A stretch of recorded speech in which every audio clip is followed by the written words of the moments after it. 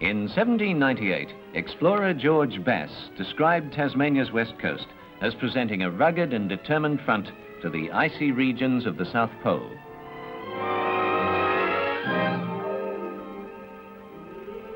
The saw-toothed battlements of its craggy mountains run in unending line to the sea, interspersed with deep gorges and tree-matted gullies.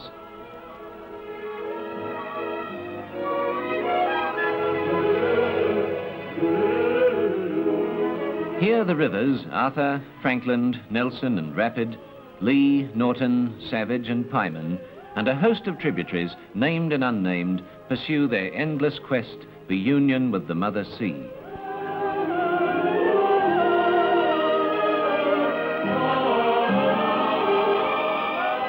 So the West remained, timeless, inviolate, until the 1870s, when the rivers became gateways for prospectors after the discovery of minerals in the forests and mountains.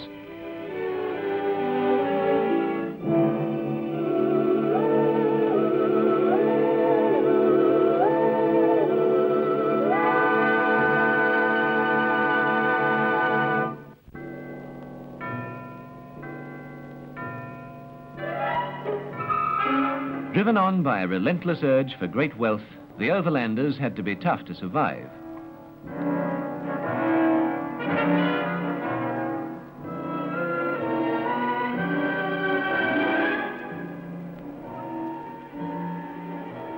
In country virtually uninhabited and impossible for pack horses, the prospector had to carry everything he needed to live: tent, food and prospecting gear. On the Savage River, the brief rush petered out with some minor finds of alluvial gold and osmiridium.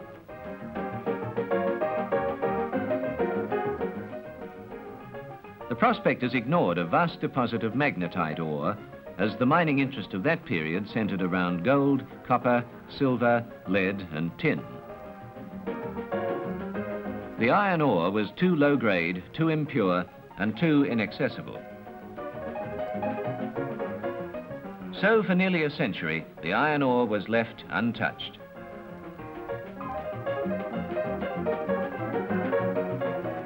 Other Tasmanian West Coast mines boomed in the early years.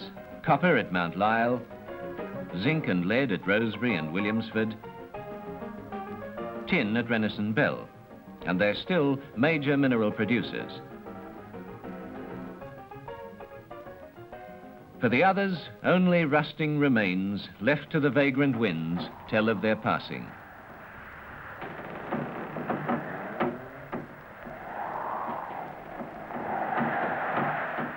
For them, it was a brief, lusty burst of life, and then extinction.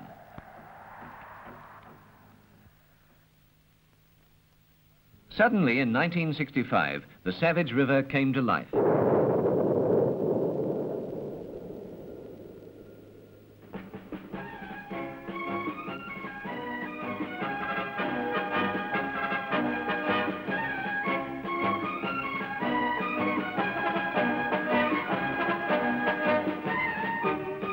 Mather and Company of the United States of America entered the scene, experts in the mining and use of low-grade iron ore.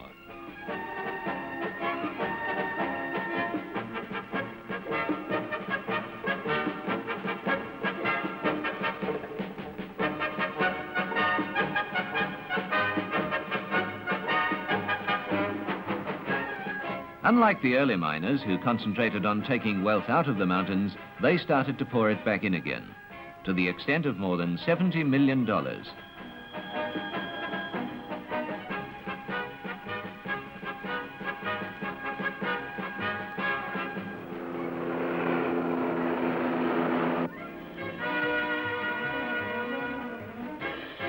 With its head offices in Sydney, Pickens, Mather and Company International negotiated a market with Japanese steel firms interested in Savage River iron ore. The project is located here at Savage River.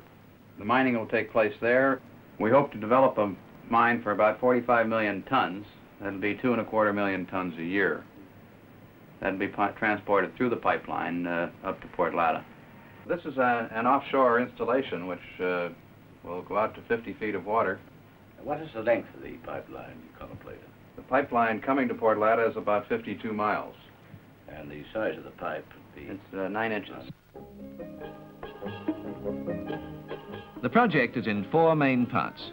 1, at Savage River, a new township, open-cut mine, and a crushing and concentrating plant.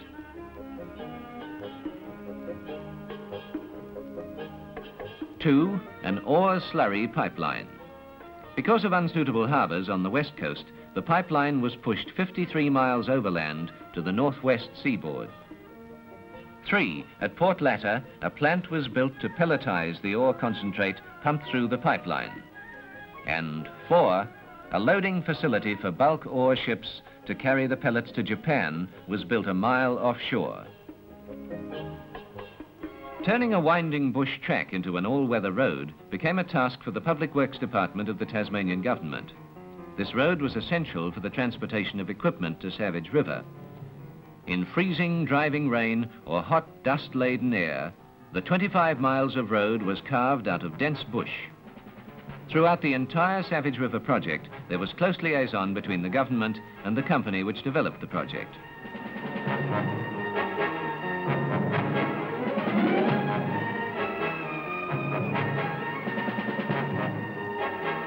The Hydroelectric Commission built 50 miles of transmission towers and high-tension line to give the project life. Components from overseas were shipped to the northwest coast port Burnie. Wherever possible, however, materials were purchased in Tasmania or interstate.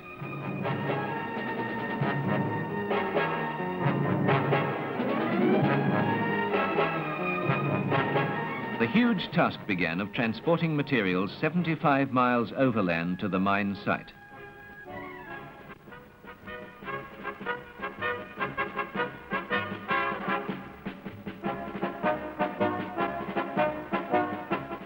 Now the project took on a more recognizable form.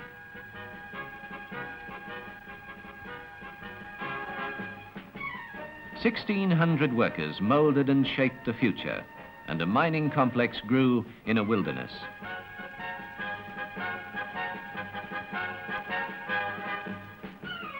A former governor of Tasmania, Sir Charles Gardner, visited the site during initial stages of construction and saw the long-hoped-for iron industry reaching fruition.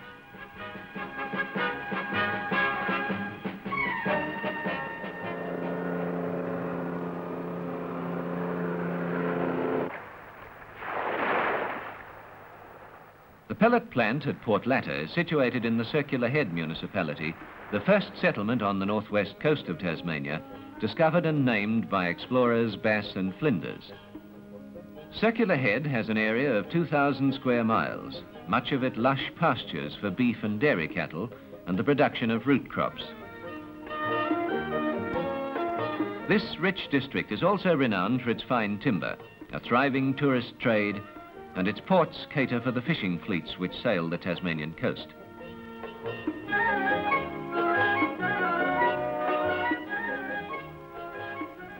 Rising like a giant from the sea, the pellet plant was designed to convert the high-grade iron ore concentrate into pellets. These are for blast furnace feed at 5 Japanese steel mills contracted to buy Savage iron.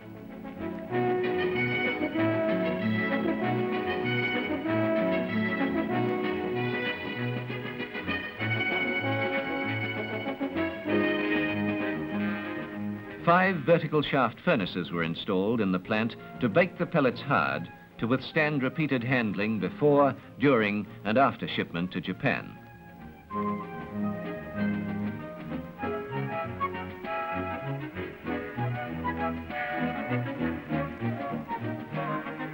A loading facility to convey the pellets direct to the holds of the bulk ore carriers was built out into Bass Strait.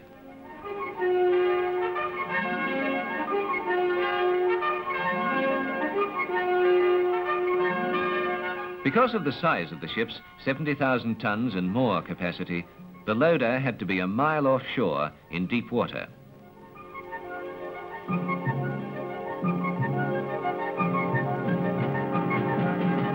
Jutting out into the sometimes stormy waters of Bass Strait, it's a mile-long bridge from the shore to a water depth of 50 feet at low tide.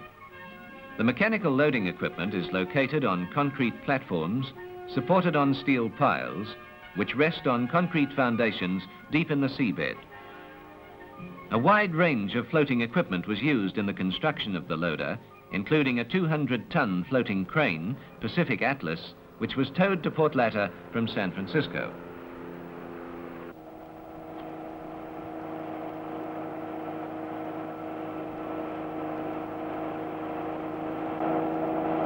Constructing the pipeline presented a major engineering problem. The 53-mile line twists its way from the mine to Port Latta. For most of its journey through rugged, uninhabited country, it travels underground, rising at several points to cross rivers and gorges to maintain its gradient.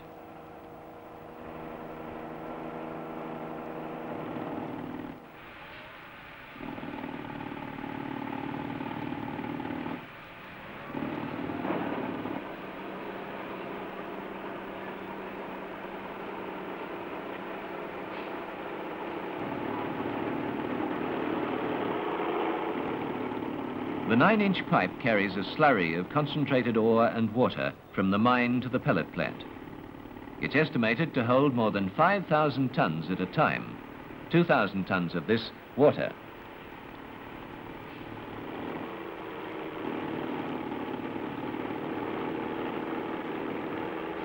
Perhaps the most hair-raising job on the entire project was building a 1,000-foot suspension bridge to carry the 9-inch pipeline 450 feet above the Savage Gorge.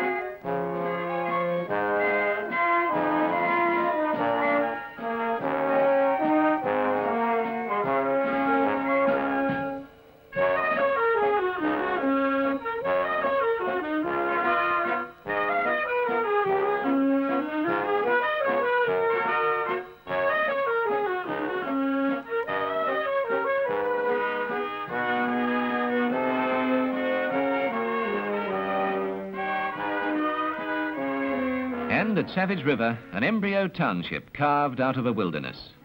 A town to accommodate up to 1,500 people.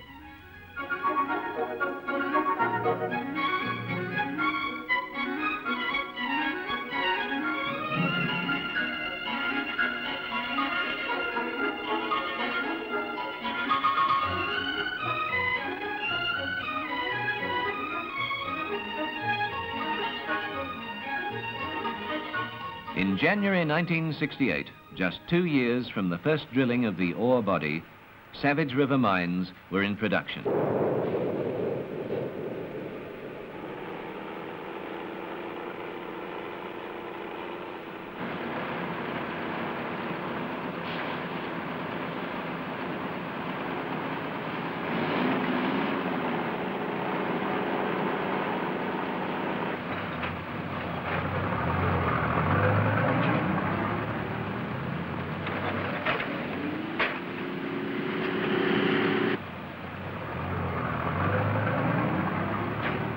The iron ore is taken from the open cut to a primary crusher, where it's crushed to a manageable size.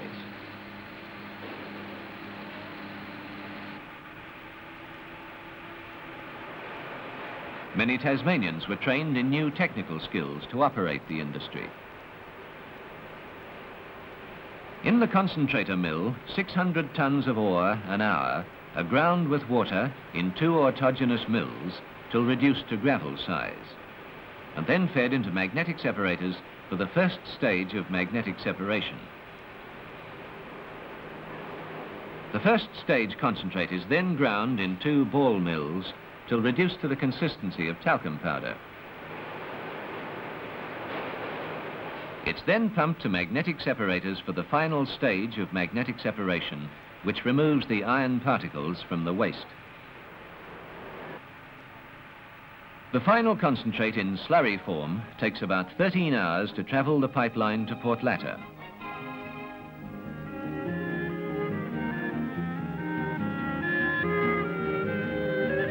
On arrival at the northern seaboard, the water is filtered off.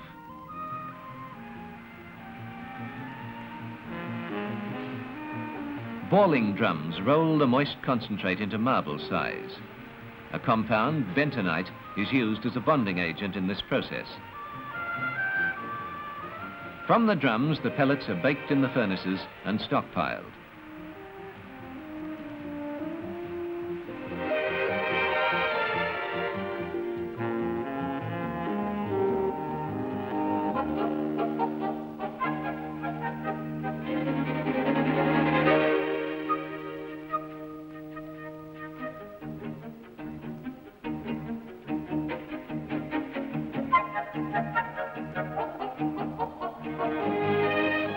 Stockpiled pellets are discharged from the offshore conveyor into the bulk ore carriers' holds at a rate of 2,750 tons an hour.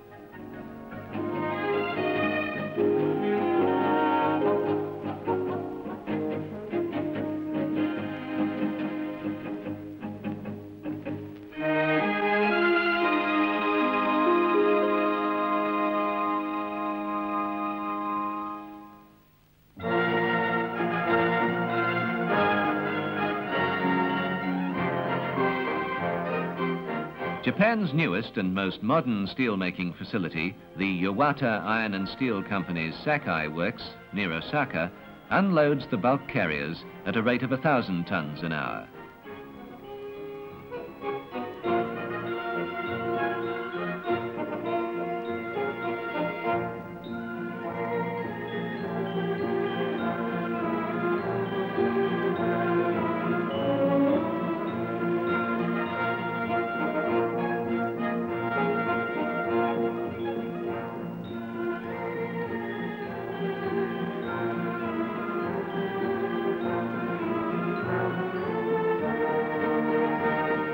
Pellets are carried by conveyor belt to a large stockpile, awaiting demand from the furnaces.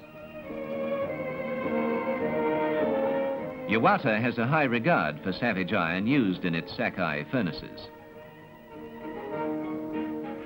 The Savage River pellets are more uniform in quality than ores from many other sources, with an advantageously low silica content.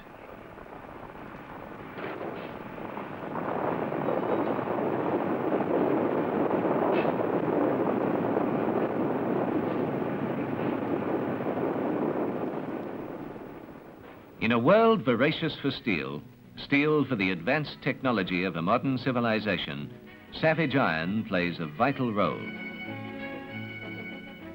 The economy of Australia is further strengthened by the annual output of 2.5 million tons of iron from the rugged far west of Tasmania.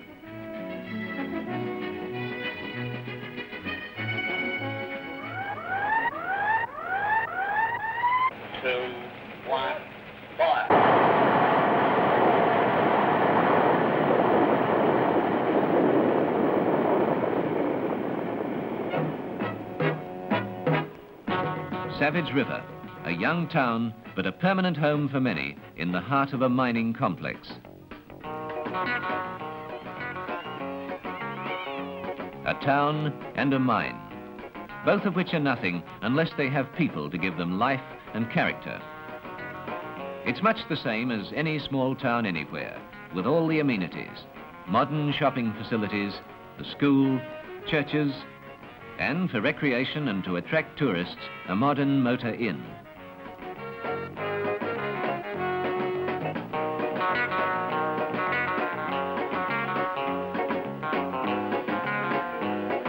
A town on the gaunt profile of Western Tasmania, a monument to foresight and high endeavour.